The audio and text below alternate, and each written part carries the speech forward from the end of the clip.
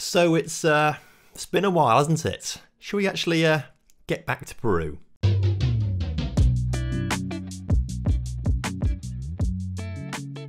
Hello and welcome back to Vamos to the Top. Hope you're all doing well and looking forward to today's episode of the transfer special ahead of the new season. Now, first of all, thank you for your patience. We've not had a Vamos to the Top episode for over a week now, and that's because there is a change in content on the channel. I did detail this all in a post on Discord and on Twitter as well, but of course not everyone's going to see that. But I would recommend follow me on Twitter and joining my Discord. Links to both are in the description. But the long and short of it is, I just want to change the content style of the channel up. I've been doing the same thing for like 5 years in a row, so I feel like something's got to change a little bit. And of course, Let's Play stuff like this is still going to be a part of that, just less frequently and in a differently edited style. So today's transfer special is probably actually going to be very similar to how it normally is, but I think the normal episodes in between transfer specials are going to be a bit different, so we'll see how those go and if you guys like them. But let's actually get properly into today's episode. So last time you were here was for the playoff final for the title,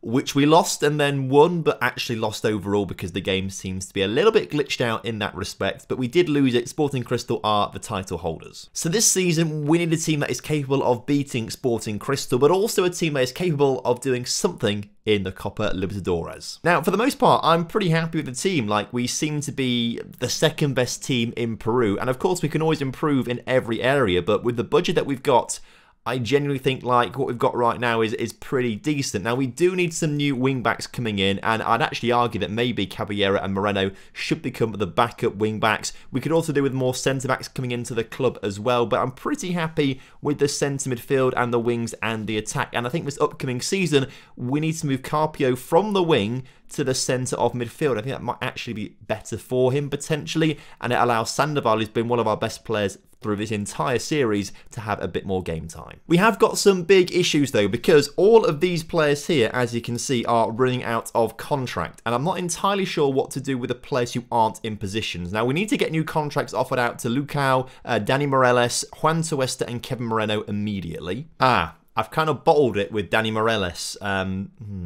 Not too much of a big loss though. Oh, and I've bottled the Kevin Moreno one as well.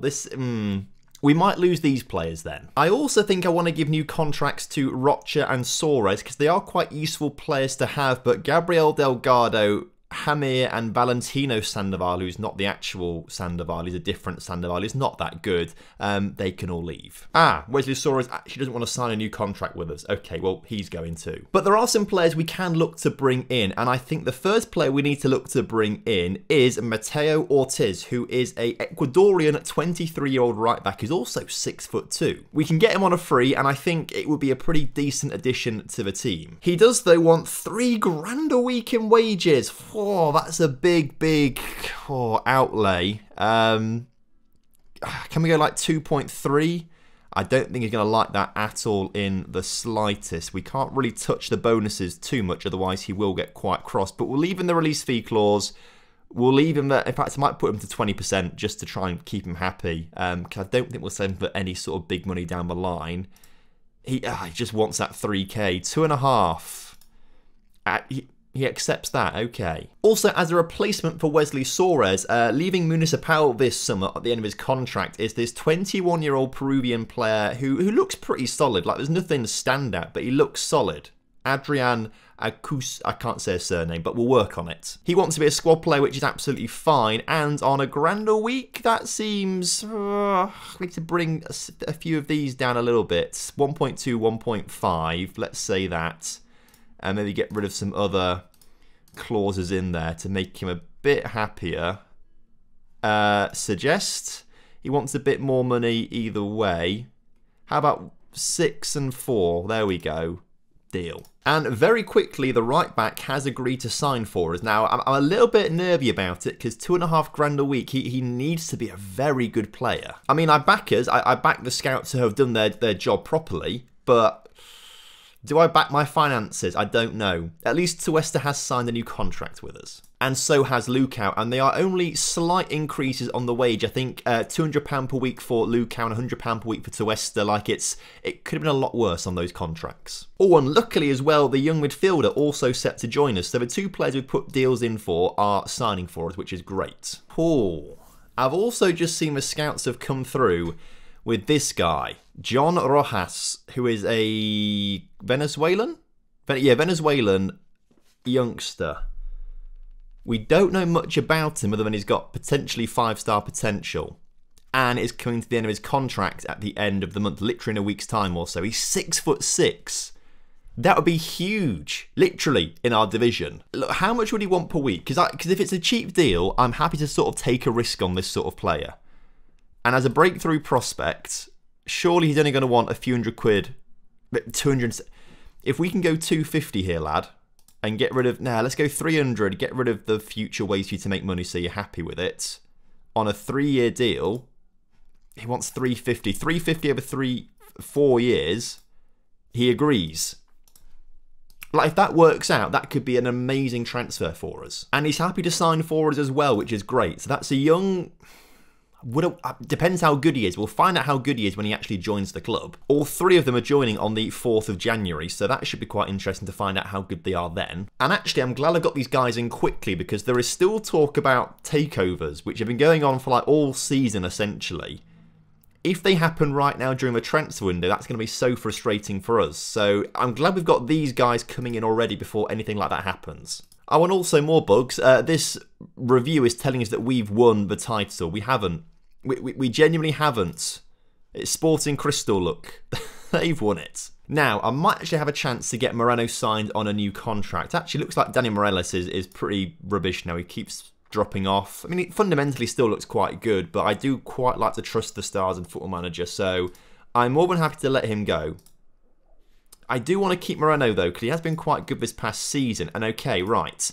Squad player. Let's not mess this one up this time, Tom. He wants... Okay, right. He's currently on how much per week? 750. He's going to want 1.1 grand. Let's go 1 grand and get rid of some of these future ways to make money. Although this is the offer that our assistant manager's put down for him, isn't it? And he wants 1.2. Let's go just 1 grand. We can do 1 grand, lad. He wants 1.1. Look, for the sake of just getting him in, we'll do it. But we've now hit the 4th of July, and these 3 new signings have joined the team. So the centre mid actually, who's coming in to be a sort of a backup player, actually does look pretty solid. I could see him starting quite a lot of games this season, and is still young enough to reach that sort of 4-star potential that I reckon he could get to. Our new right back does look quite solid. Physically is pretty decent, but I mean fundamentally is a good fullback, I would say. And if we compare him with Carlos Cabello, they are very similar quality players. You could argue actually Cabello may be the slightly better player, but we needed someone else coming in on that right-hand side, because we only had 1 player on the right-hand side, and I'm glad we've got this guy in who's as good, if not maybe ever so slightly more physical than Cabello. And then the young 18-year-old centre-back, 4.5 stars of potential, 2-star current ability. It looks solid enough as a good backup. We could probably do with someone else, though, I think. We could also do with another left-back, and one guy I'm particularly keen on is Robert Ergas, who is a Uruguayan 25-year-old left midfielder and can play left wing if needed, but also fairly decent in the wing-back spot as well. The only downside is the tackling's a little bit low.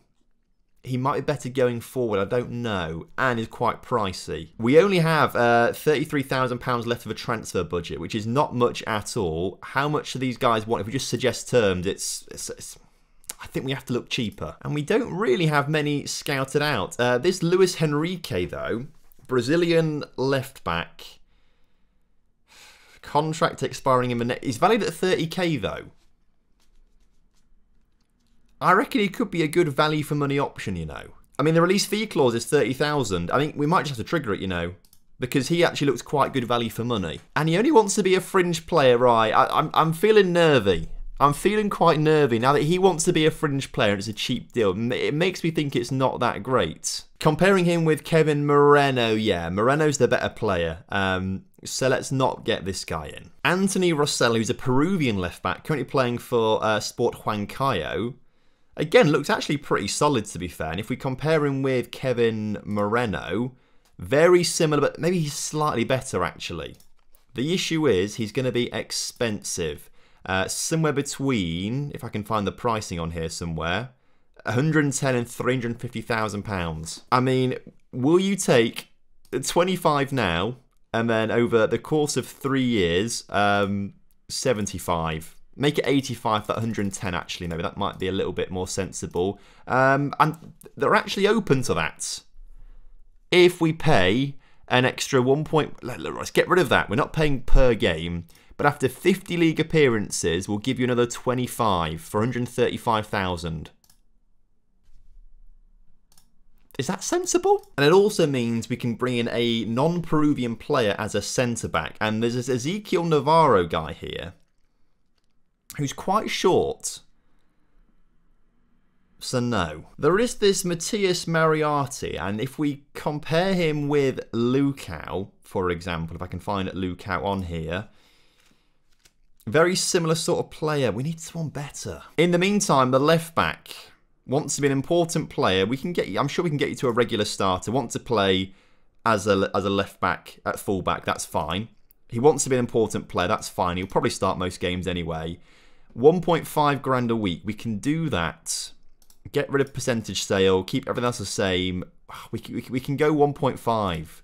There we go. As Gabriel Delgado is leaving the club as well, he's signed a contract with Sport Boys, so have a nice time over there, lad. We never really have properly utilised the loan market. That is something we should probably look to try and do, but I presume it opens at some sort of point down the line. Also, Manucci want Juan Beltran. You're having a laugh. It's not happening. Reject it. Also, we have to adjust the budget to bring in Anthony Rossell. Okay, only by like... not much money. I was going to say 4 quid, but it's not 4 quid. It was like 34 quid. It's fine. It's fine. Adjusted budget. He's coming into the club. He's 28. It's experience, all right? It's experience, I hope. And he is better than Kevin Moreno as well, so it's an upgrade. Just as Moreno signs a new 2-year deal. Now what we need to do is just find someone better than Lukau, if I'm honest with you. And Lukau's very good. That's the thing. But we can do better. I mean, the transfer window is open, but I presume it opens later in other countries, and that's why no one's available for loan. I mean, this guy at Boca Juniors looks quite good. 18 years old. I mean, looks all right. But if we go to make a loan offer, it's expensive. Like, if we get that down to 0 and just pay his wages, that would be great. But we can't afford it. We can maybe do like... I don't think we can even do 10 grand a month, can we? No, like... Huh, we will be soon though. We've just been given 2.15 million for being in the Copa Libertadores group stage. I mean, look at this bank balance now. Look at that. I mean, can we just have some money now? Like, can we, you know, increase the we can't ask for more transfer budget. It's just not an option. What I might do though is ask to increase junior coaching, and I might ask as well if we can improve our training facilities. And whilst I'm at it as well, networking, increase youth recruitment. And they said yes to training facility. It's going to cost us £750,000, but that's quite nice. So we'll have some better training facilities to get our players better. Looking forward to that. But they have rejected junior they've accepted youth recruitment, or whatever this one is. Youth recruitment, yes, which is now good. But junior coaching, they've said no. Right, can you do better, please? And they've just said yes straight away when I said, can you reconsider? And they have done. So we've now got good youth recruitment and good academy coaching. There's 2 players here that I'm going to try and get in on trial who are both centre-backs with left feet, which is what we need. And I want to see how they get on. So Rafael Santos and Matthias are both going to come in on loan. I mean trial, you know what I mean. But 19th of January, look at this. It's the Copa Libertadores group stage draw. Now this is exciting. So I really have no idea how this is going to go down. Let's just draw some teams. So I think I'm just going to keep drawing teams until we get put in it. Now I think all the qualifying teams have already been drawn. Like there's still 4 teams to be qualified. So they go into group A, B, E and H. So we should now see other clubs drop into those groups by looks of things. So where are we going to end up in all of this? I hope a nice group. Sporting Cristal are in Group D. They're the other Peruvian team in this. We've still not been drawn. And I'll be honest, I'd rather be in an A, an E, a H, or a B, because they've still got teams that are qualifying right, so it suggests they're not quite as good. And actually, this team from Bolivia, I reckon we could probably take them. So I'm really hoping we could be in Group B. if that would be nice. So we're not in Group A. Come on, Group B. We're in Group B, and that genuinely could be really nice. Because I don't know anything about this club from Bolivia, right? But I'm judging, I'm being very harsh here, by the fact they're from Bolivia, I'm hoping they're not very good. Atletico Mineiro should go on to win that comfortably, shouldn't they? And actually, didn't we play the other Mineiro team in the Copa Sudamericana a couple seasons ago? But as the rest of the groups are drawn, we're in Group B, and that's all that matters to me. With the winner of the third qualifying round, Game 1. Do we know what that is yet? No, still lots of rounds to go there. Hopefully Cusco and Melgar, though, are one of those clubs and they get themselves into the Copa Libertadores. Oh, I wish we had some more money, because Rennie has just come up on the scout reports and for whatever reason is available quite cheap. Because this guy, in a lot of save files, turns out to be solid. Oh, why don't we have any money? Why aren't the board giving me more money? Please. 2.8 million in the bank and they won't give me anything. And even if we sell players, we're only getting 35% of the revenue. Oh, this is so frustrating. When the players who have their contract expiring in a week's time leave, we'll have an extra £5 a week in wages. I'm not quite sure how much we can actually put into the transfer budget. That might be the only way. Not that we need another right winger either, but I mean, no, we can't bring him in. We've got like a million of them already. Oh, but imagine how good it would be to bring him in. Oh, it's so frustrating. We've got to focus on centre-backs though, and the two that we've got on trial, we've got a full knowledge of them now. So if they're better than Lucao, they're worth bringing in. So Matias, the Argentine, let's compare him with Lucao, and we're seeing a very similar player. Lucao better attacking-wise and technically, which aren't necessarily the most important things of a centre-back. So as a pure centre-back, he might be slightly better. Rafael Santos, though, who's a little bit younger, a little bit taller, compare him with Lucao, and we're seeing a player who isn't actually as good as Lucao. And if we compare Rafael Santos with whoever the other guy was, Matias is probably the better option. Now, a one-year deal is fine, but 3.6 grand per week is not. That's not fine. I mean, I know you're not quite as good, but if we're looking at contracts, right, how much do you want per week? You want 12 grand?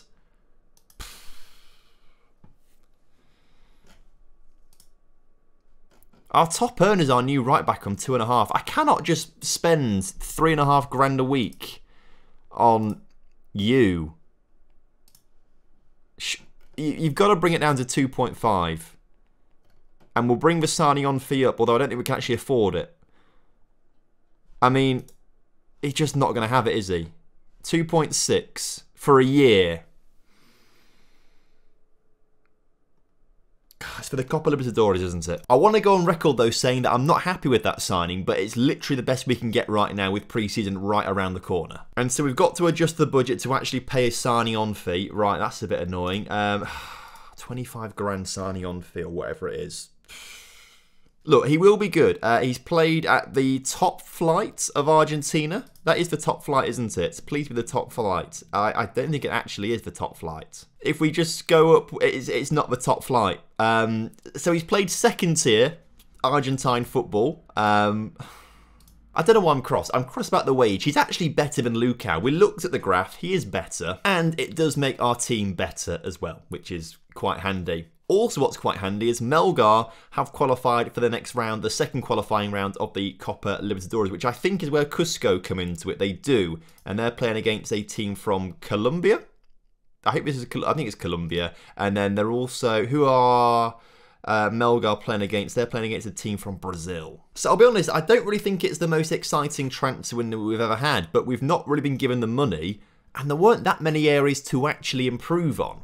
But we have signed some quality players. Ortiz is coming in to be our best right back, which is improvement, which is great to see. Rojas is one for the future, with 5 stars of potential now come to our coach, which is great to see. So it's 6'6", he'll be fantastic. Adrian coming in to be another solid player in the centre of midfield, offers us something slightly different as well. A better and our new best left back is fantastic, and a better centre back as well. So we have improve this teams. Like we said at the start of the episode, we need to have a better team in order to, beat Sporting Crystal and do well in the Copa Libertadores. We do have a better team. So I'm happy. I'm happy, and I think we're going to have a good pre-season, and I think we'll come back next time for a cracking Copa Libertadores. So thank you very much for watching today's episode. Hope you guys have enjoyed it. If you have, drop a like on the video for me. Subscribe if you're new around here, and leave a comment down below for the YouTube algorithm. Until next time, have a good one. Goodbye.